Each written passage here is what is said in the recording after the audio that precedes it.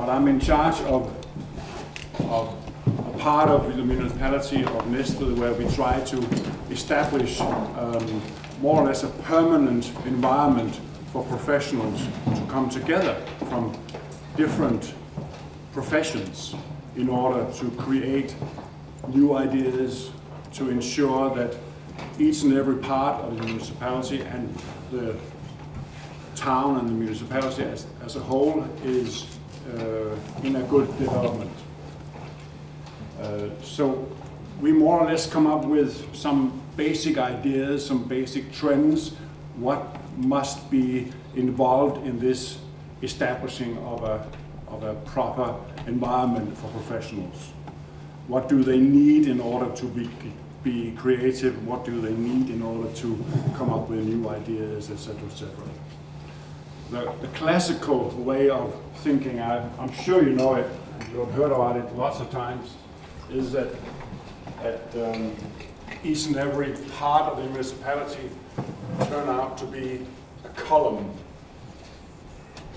Children, schooling, care for the elderly, etc., etc. And they seem to establish their own logic of production. I'll return to that later.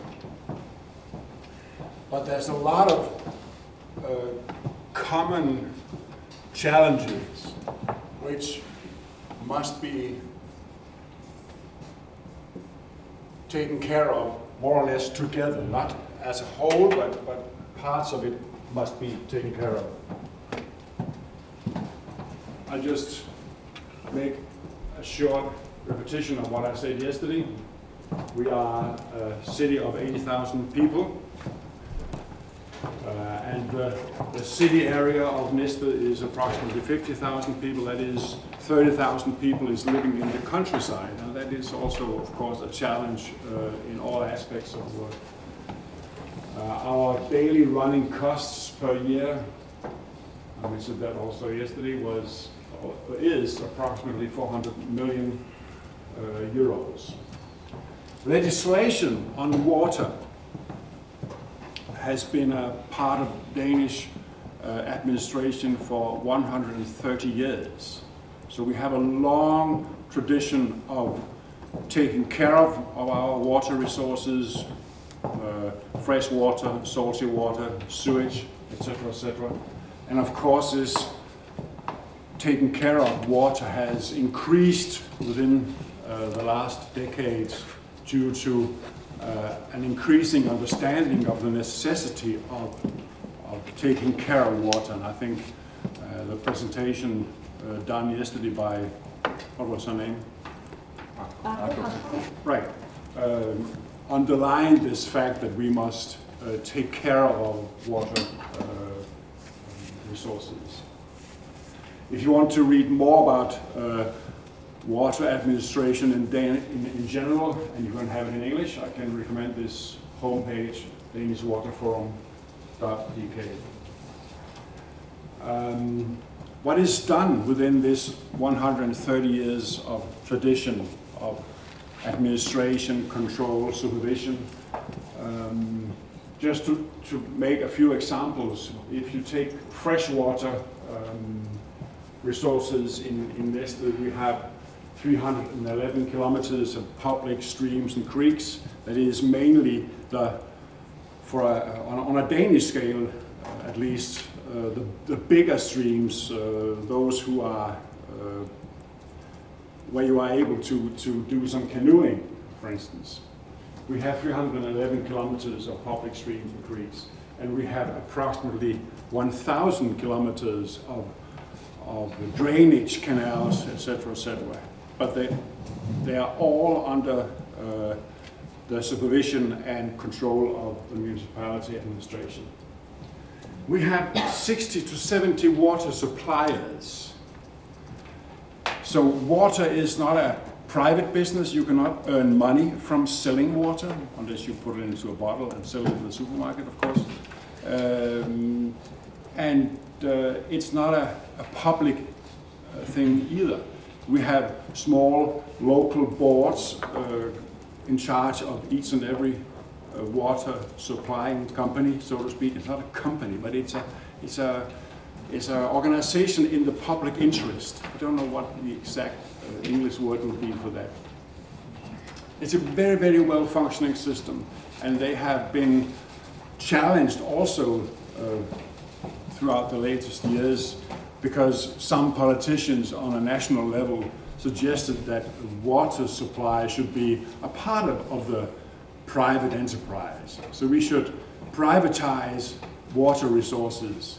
But the Danish public is, of course, divided into all kinds of political parties and political orientations, but they have more or less in a common voice said, no way.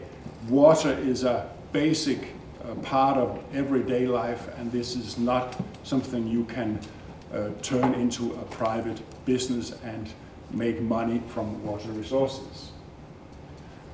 And of course, when we are talking about challenges, we are also talking about clashes of interests.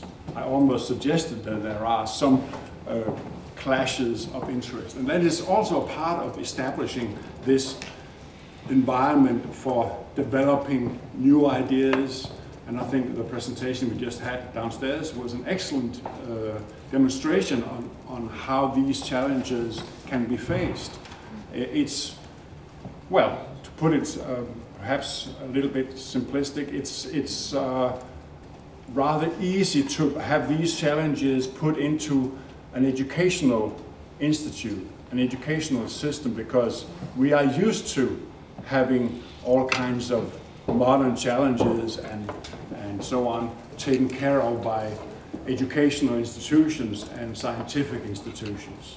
But we are not used to, at least not in Denmark, we are not used to having challenges taken care of by municipality administrations. Our politicians, when they meet their citizens in the supermarket, they are held responsible for the quality of how we take care of the elderly, the number of places for children in the daycares, the quality of the folk schools, or the school system, etc., etc., the roads and water administration and so on. So it's, as I said before, it's the quality of each and everyday production which is the main focus of our city council and the members of our city council. Innovation, renewal. We can't even spell the words. Some politicians may say, we are in a changing period right now. A lot of politicians also in Naestved have an increasing understanding that the well-being of the municipality, the well-being of 80,000 people is also connected to our ability to renew ourselves, renew how we are taking care of the elderly, but also how to attract new people to come to Naestved, to settle down in Naestved, to buy a house or establish a firm in Naestved, etc., etc. So we must take part of this renewal process. The clashes of interest, I'll return to that later on in my next presentation.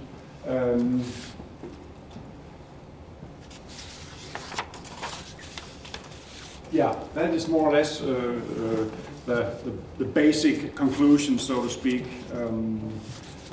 that each and every sector have their own logic of production, referring to the columns I just put on the whiteboard. But then again, the 21st century challenges are the need of putting skills and knowledge together. To have these clashes more or less put into a constructive clash between the scientific world, educational institutions, municipality administrations, politicians responsible of what is going on each and everywhere in Denmark and also in Naestved.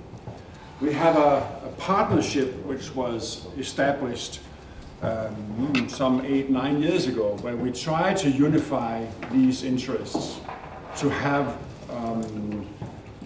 our businesses in Naestved coming together with the municipality and coming together with our technical university in Copenhagen and our university at Roskilde, which is also a kind of a humanistic-oriented, humanistic-dominated university. But this cooperation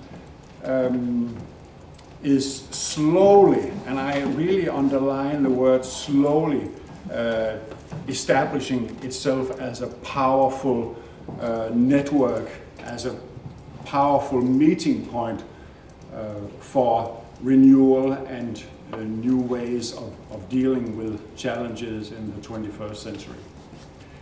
I think it's slow also due to the fact that we don't have big industries in Naestved. We don't have medical industries. Some of the types of manufacturing which have developmental departments as a basic, even perhaps the majority part of their organization is concerning or dealing with development. We have small-scale businesses owned by 1 or 2 people with 5 to 10 employees, and they don't see how they can make use of universities or technical skills from the technical university in Copenhagen. But slowly the 21st century is also coming to that everyday production and coming to their understanding that we must integrate, we must take in these new technologies, being, and it could be water, it could be sewage handling, it could be everything, so to speak. So we are trying to, as I said, to establish an environment where these interests, where these different types of understanding of modern world is joined together and make new solutions in all areas within the municipality. The municipality as such, but also in the firms and businesses, the development of Naestved as such. Right. That's it, folks. Thank you very much. You're welcome.